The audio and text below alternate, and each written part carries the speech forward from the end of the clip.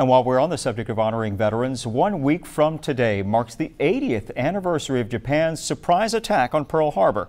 And there are two ceremonies that are scheduled right here in the coastal bend. The first one will be held at 10 a.m. at Sherrill Veterans Memorial Park on North Shoreline Boulevard. And then later on, the USS Lexington will hold a ceremony at 2 p.m. The official death toll from the attack, 2,403.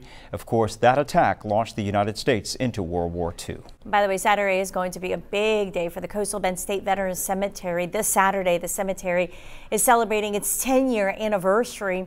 And that's not all. On Saturday, Nueces County is going to take over maintenance and operational control of the cemetery from the Texas General Land Office. That handover is going to be marked by a transitional ceremony at 10 in the morning. Texas Senator Juan Chuy Hinojosa is going to be the guest speaker. And coming up later in December, wreaths across America, they're going to be paying a visit to this cemetery as well. That's going to be on December 18th. Wreaths will be laid on the graves of our country's fallen heroes as the names of each and every veteran will be read out loud.